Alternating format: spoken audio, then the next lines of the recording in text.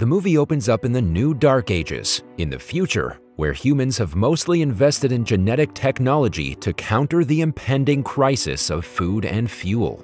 Unfortunately, the genetically mutated organisms and creatures escaped out in the wild, destroying all the edible plants and a significant part of the human population.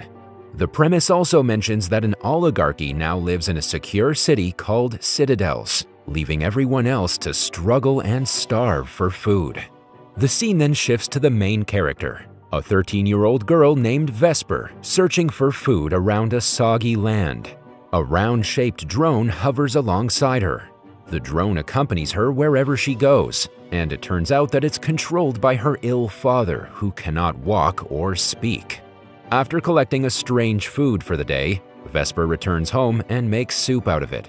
She then pours the soup into a plastic bag and feeds it to her father, Darius. Vesper feeds him with a pipe connected directly to his stomach. Following this, she walks out of her house to a secret place called the Old Lab, where she has kept a human skeleton and converses with it. Unfortunately, when she returns home, she notices something unusual and feels like someone has broken into her house. She enters inside to find everything scattered and her father suffering, as the generator which was powering Darius's medical equipment is destroyed. Vesper tries her best to repair the generator, but fails. Compelled, she then decides to visit her cruel uncle Jonas, who extracts young children's blood and sells them to Citadels. In return, Jonas provides the children with whatever they want. In the following scene, Vesper approaches Jonas and asks him to help her. Jonas offers her to live with him, claiming to provide a better future, but Vesper refuses as she's not willing to leave her ill father. She then provides her blood to Jonas and asks for some special bacteria that could fix the generator in return. However, after extracting her blood, Jonas tells her that the stock of bacteria is currently finished and that she must visit there after 2 days to get it. Hearing this, Vesper gets enraged as her father won't survive for that long. But when she tries to complain, Jonas throws her outside the room. Desperate, Vesper secretly enters Jonas's lab and steals the bacteria. She also checks on his newly grown seeds and takes some samples for herself. After this, she quickly walks out of the place before anyone sees her. After reaching home, she at first fixes the broken generator with the help of bacteria and also shows her father the seeds that she took out of Jonas's lab. She wishes to work on the seeds and make them fertile. Darius tries to stop her from doing so and tells her that Jonas will surely find out about it. He also asserts that despite her intelligence and experiments, she will never get a chance to enter Citadel. Hearing these discouraging words from her father, Vesper leaves the house and keeps on running through the forest. Suddenly, she comes across an injured girl, Camellia, whose blood is being sucked out by some strange plants surrounding her. Vesper decides to help Camellia and plugs out the plants from her body. She somehow carries Camellia and brings her inside the house. Then she cleans her wounds and takes good care of her. Later, Camellia gains back consciousness and asks Vesper if she saw anyone else in the forest. Hearing this, Vesper asks her if she had any companions. Camellia replies that she came flying from Citadel to look around with her father Elias, and suddenly their machine crashed in the forest. She then pleads with Vesper to go back to the forest and search for her father. At first, Vesper refuses, claiming that there's nothing in it for her. But when Camellia promises to take her to the Citadel, she agrees.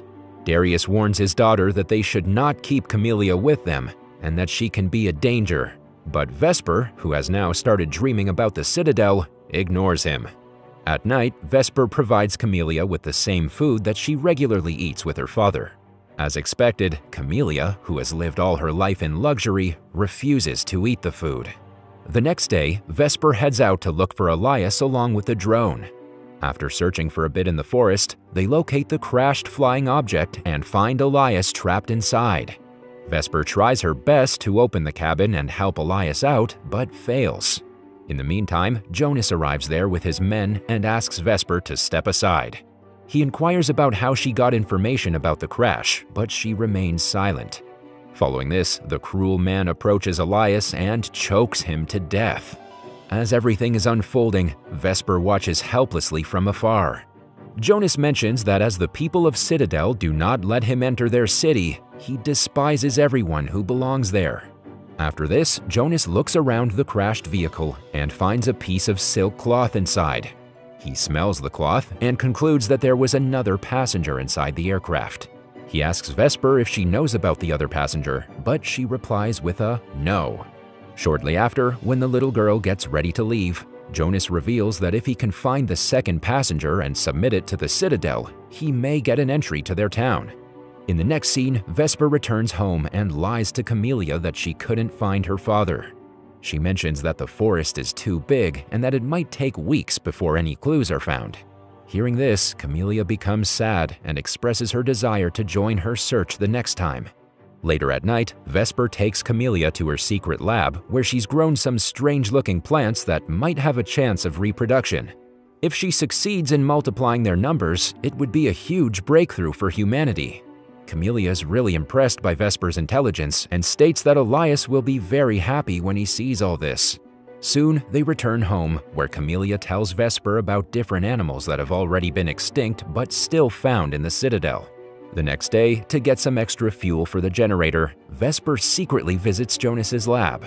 To her bad luck, Jonas is inside the lab and has grabbed Darius's drone.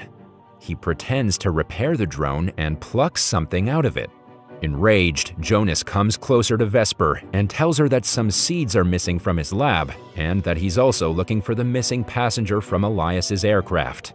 But before he can do any damage, Vesper somehow manages to escape from the lab carrying her drone. Outside, she tries to fly the drone but fails. Right then, Jonas also asks his boys to follow Vesper. She tries to run through the forest, but sadly gets caught and tortured for a bit. Later, she returns home and immediately opens the drone to repair it. Camelia assures her that once Elias is found, he will repair the drone for her. Hearing this, Vesper cries and hugs Camelia tightly. She also feels bad for lying to her and finally reveals about Elias's death. Following this, Vesper takes Camelia to a pond where Elias's dead body can be seen floating. Devastated, Camelia breaks down and tries to drown herself in the pond, but Vesper somehow pulls her out. Just then, she notices a mark below Camelia's neck, similar to the one which is seen in a jug. The jugs are artificial emotionless humans created by the residents of Citadel to assist them in work. This makes Vesper realize that Camelia isn't a nobleborn and that she cannot take them to the Citadel. When she demands answers angrily, Camelia reveals that she is an advanced jug who has feelings and that Elias created her. Since creating an advanced jug is a crime in the Citadel, they were kicked out from the city. After the bickering ends, the two return home. Vesper approaches her father and reveals everything. She also mentions that she's going to hand Camelia over to Jonas, but surprisingly, Darius stops her, saying that jugs are very loyal to their masters, and that is why Camelia is acting this way. On the other hand, Camelia is in the other room trying to kill herself. Fortunately, Vesper stops her in the nick of time and apologizes to her. Later at night, Vesper takes some cells out of Camelia's body and tries to use them to unlock the seeds that she obtained from Jonas's lab. She gives it her best, but becomes sad after learning that the cells of the jug also need to be unlocked before use. To calm her down, Camelia plays a cello, and surprisingly, with the tune, her cells begin to unlock by themselves. Seeing this, Vesper becomes very happy and tries to unlock the seeds using Camelia's cells. To everyone's delight, the plan works, and she is able to grow crops out of it.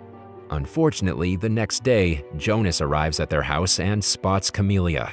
He finds out that Camelia is a jug and tries to take her to the Citadel. However, the girls quickly fight back and manage to take control of him. Vesper then reveals to him that she has found a way to unlock the seeds from Citadel and will share it with him, but only if he doesn't tell the Citadel about Camelia.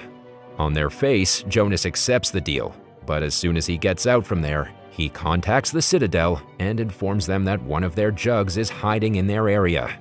At night, while Vesper is fertilizing the first batch of seeds after unlocking them, a strange kind of organism starts spreading inside their house, leaving a poisonous smell. With this indication, Darius understands that the Citadel's army can arrive anytime soon, so he urges the girls to run inside the forest and hide there. Unwilling to leave her father alone, Vesper refuses to go to the forest, but after Darius pleads with her, she agrees. After some time, the Citadel's army enters the area and first kills Jonas. It's because they don't want anyone else to know about their jug. Following this, they approach Vesper's house and find the drone telling them that there's no jug there. However, the army does not believe it and shoots it, causing the latter to trigger a huge explosion. Along with the soldiers, Darius also gets killed in the fire. Vesper notices the explosion and starts crying, remembering her father. Later, while Camelia and Vesper continue their journey through the forest, some soldiers start following them. Scared, the girls hide behind a dangerous plant which shoots fire like bullets. The soldiers seem unfamiliar with the plant, and when some of them walk across it, the plant kills them instantly. Despite this, more soldiers show up, and their numbers show no signs of decreasing. Realizing that the soldiers are there for her, Camelia decides to surrender herself and save Vesper.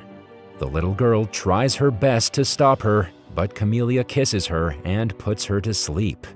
The next day, when Vesper wakes up, she cannot find Camelia around and walks straight to her house, which has now turned into ashes.